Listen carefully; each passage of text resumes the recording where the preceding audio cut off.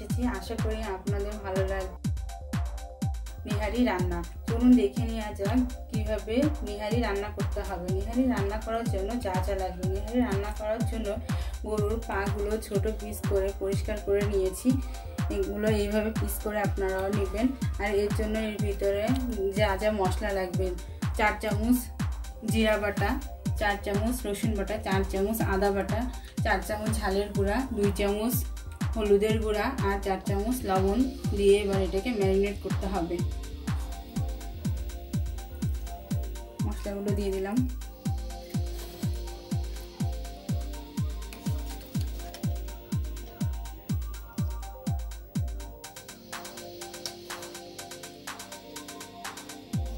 নিচে মশলা দিয়ে দিলাম।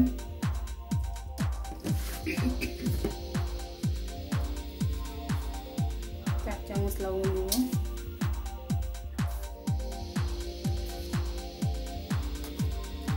প্রয়োজন মতো আপনারা পরে দিয়ে দিতে পারবেন।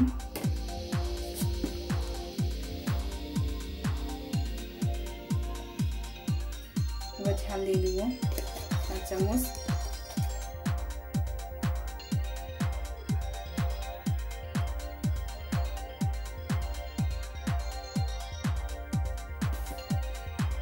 আমার সব মশলা দেওয়া শেষ। এবার এটাকে সিদ্ধ হওয়ার জন্য আপনি আপনার পরিমাপ অনুযায়ী পানি দিয়ে দিবেন, যেভাবে সিদ্ধ হবে। প্লাস এতেই ঝোল থাকবে, এতে পরে আর কোনো পানি দেওয়ার কোনো সিস্টেম থাকবে না। এতেই যে পানিটা দিবেন এতে সিদ্ধ হয়ে আবার এতেই ঝোল হবে।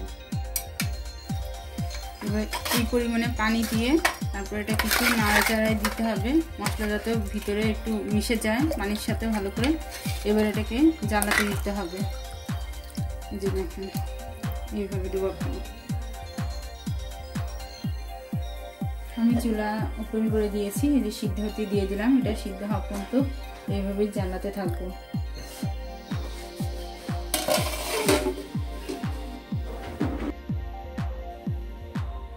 নিহারির পানিটা শুকিয়ে আমি এরকম করে নিয়েছি। আমি এতটুকুই ঝোল রাখবো এর জন্য। এবার এর ভিতরে আমি গরম মশলা দিয়ে দেবো। এই যে দেখেন এটা গলেও আসছে, আমি এটা শুকিয়ে নিয়েছি। আর আপনারা চাইলে প্রেসার কুকারে দিয়ে নিতে পারেন। আমি চুলায় করেছি, বিধায় একটু সময় বেশি লাগছে। আর আপনারা যদি প্রেসার কুকারে দেন তাহলে কম সময়ের ভিতরে করতে পারবেন। এবার এর ভিতরে আমি গরম মশলা দিব।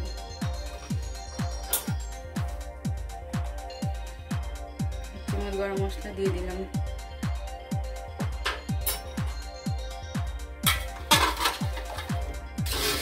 দিয়ে মিশিয়ে দিব। আর চুলাটা এখনো আমি ওপেন করেই রাখছি, আর কিছুক্ষণ জ্বালাতে হবে।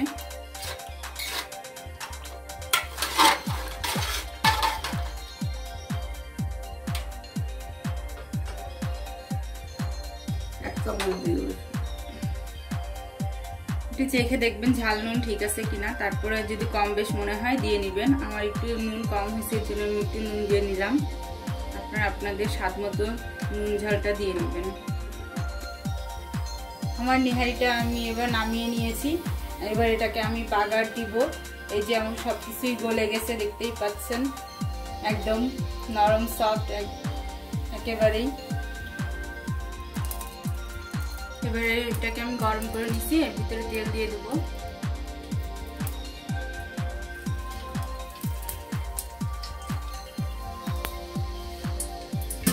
হাফ কাপ পরিমাণ তেল দিয়ে দিচ্ছি। এবার আমি 2টা পেঁয়াজ কুচি করে নিয়েছিলাম, এবার পেঁয়াজ কুচি দিয়ে ভাজবো।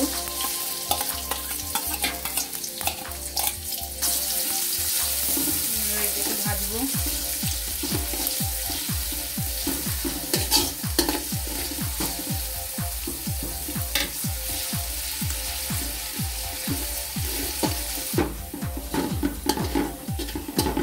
পেঁয়াজটা আমি এবার লাল করে নিয়েছি, এর ভিতরে আমি নিহারিগুলো দিয়ে দিব।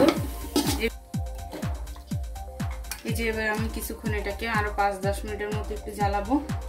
গরম মশলা দিয়ে তো আমি আগেই আরো 1 ঘন্টার মতো জ্বালিয়ে নিয়েছি, আর এখন এটাকে আরো 5-10 মিনিট জ্বালাতে হবে, তারপরে পুরো পারফেক্ট।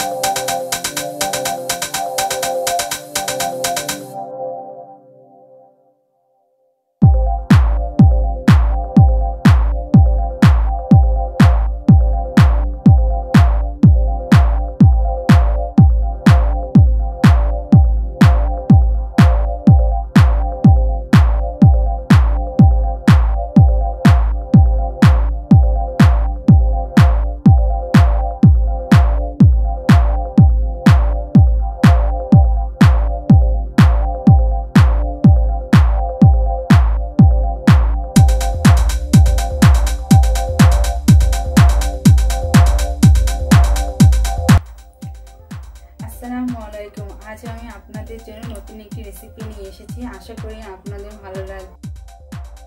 নিহারি রান্না, চলুন দেখে নেওয়া যাক কিভাবে নিহারি রান্না করতে হবে। নিহারি রান্না করার জন্য যা যা লাগবে। নিহারি রান্না করার জন্য গরুর পাগুলো ছোট পিস করে পরিষ্কার করে নিয়েছি। এগুলো এইভাবে পিস করে আপনারাও নেবেন।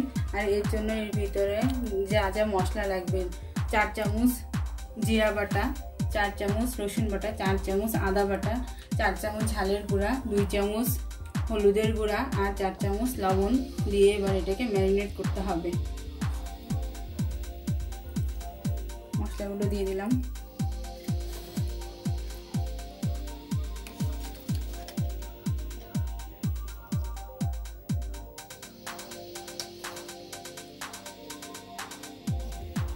মশলা দিয়ে দিলাম।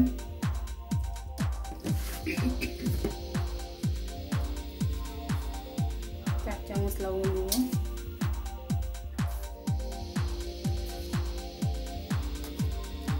প্রয়োজন মতো আপনারা পরে দিয়ে দিতে পারবেন।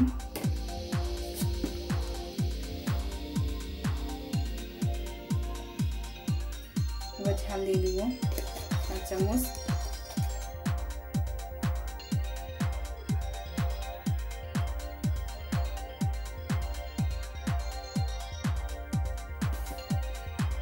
আমার সব মশলা দেওয়া শেষ। এবার এটাকে সিদ্ধ হওয়ার জন্য আপনি আপনার পরিমাপ অনুযায়ী পানি দিয়ে দিবেন, যেভাবে সিদ্ধ হবে। প্লাস এতেই ঝোল থাকবে, এতে পরে আর কোনো পানি দেওয়ার কোনো সিস্টেম থাকবে না। এতেই যে পানিটা দিবেন এতে সিদ্ধ হয়ে আবার এতেই ঝোল হবে।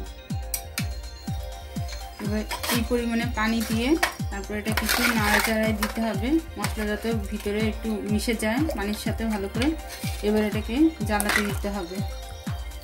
যে দেখেন এইভাবে দেবো। আমি চুলা ওপেন করে দিয়েছি, এই যে সিদ্ধ হতে দিয়ে দিলাম। এটা সিদ্ধ হওয়া পর্যন্ত এইভাবে জ্বালাতে থাকবো।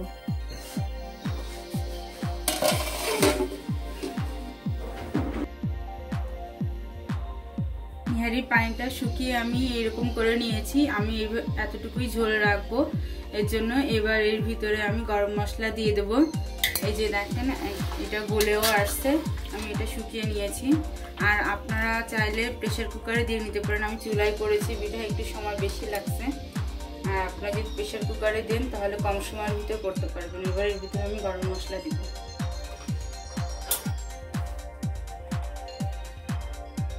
গরম মশলা দিয়ে দিলাম।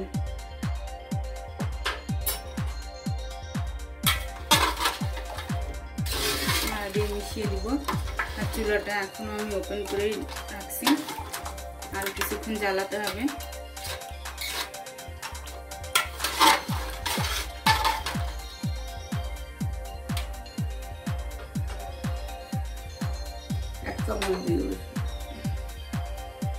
একটু চেখে দেখবেন ঝাল নুন ঠিক আছে কিনা, তারপরে যদি কম বেশ মনে হয় দিয়ে নেবেন। আমার একটু নুন কম হয়েছে, এর জন্য আমি একটু নুন দিয়ে নিলাম।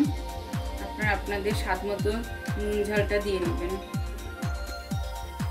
আমার নিহারিটা আমি এবার নামিয়ে নিয়েছি। এবার এটাকে আমি বাগার দিব। এই যে আমার সব কিছুই গলে গেছে, দেখতেই পাচ্ছেন, একদম নরম সফট একেবারেই। এবারে এটাকে আমি গরম করে নিচ্ছি, এর ভিতরে তেল দিয়ে দেবো।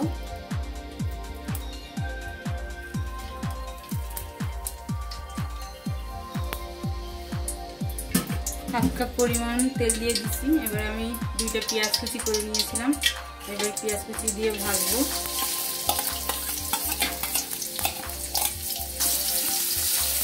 এবার এটাকে ভাজবো।